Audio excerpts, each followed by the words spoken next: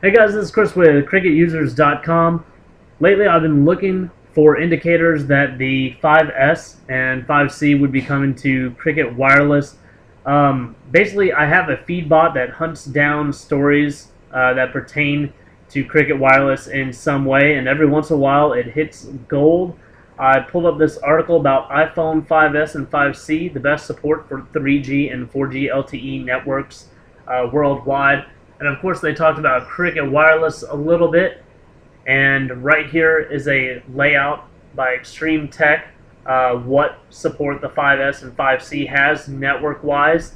And this little snippet right here acknowledges the fact that the American models support the AWS CDMA network that Cricket Wireless runs on. So this phone definitely can support LTE.